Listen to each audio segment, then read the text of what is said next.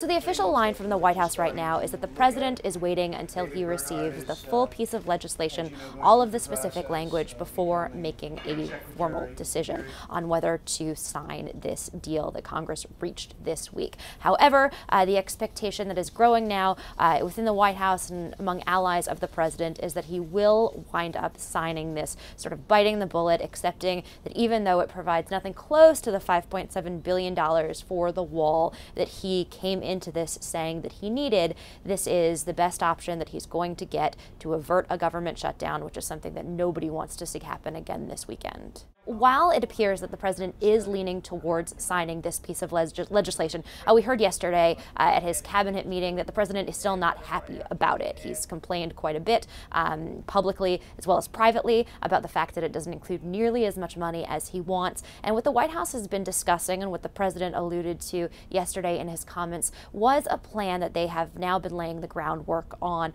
for several weeks that would allow them to, in addition to signing this bill, be able to activate other pots of money, move around other federal money to wall construction projects. Agencies across the government were asked before the shutdown to look basically through the couch cushions, trying to find any money that they might be able to turn up.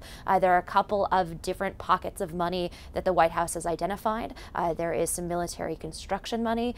There's some money that's been allocated for disaster relief. There's some money that is supposed to be used on anti-drug efforts. And those are pots of money that the president could access using various types of executive power. We know with the president, oftentimes he can signal that he's going to do something, but he's got a lot of people in his ear suggesting he do different things. And we've seen in the past where the president, everyone around him assumed and expected him to take one course of action, and then at the last minute he's decided not to do that.